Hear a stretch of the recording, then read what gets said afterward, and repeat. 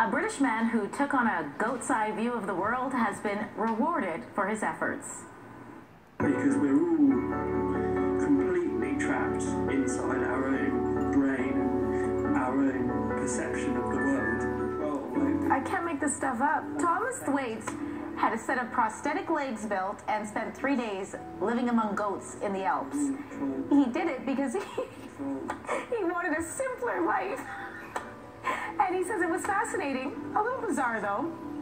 Thwaites co-won an IG Nobel Prize for Biology with another man who tried living as several different animals. The IG Nobel Awards. The IG Nobel Awards honor research that may seem bizarre or amusing, but actually provokes thought. Don't watch the video. You try and read the script. I need a Kleenex. You guys.